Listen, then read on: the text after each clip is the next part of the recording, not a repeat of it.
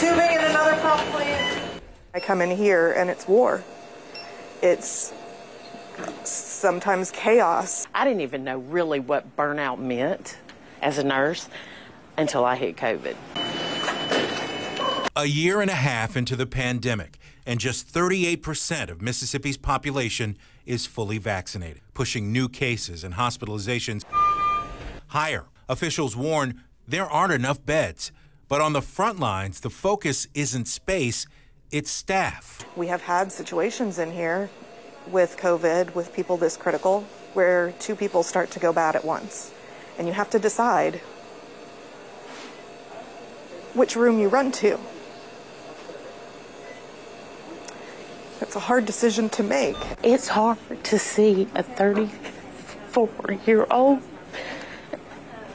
the family, not make it. You can't describe that. The stress of those decisions, of the growing number of young COVID patients and preventable death brought Nicole to a breaking point earlier this month. You made the decision to resign. Why? Sometimes it feels like we're fighting a losing battle. Yet, a week after that conversation, Nicole was still in the ICU. I realized, as I was saying goodbye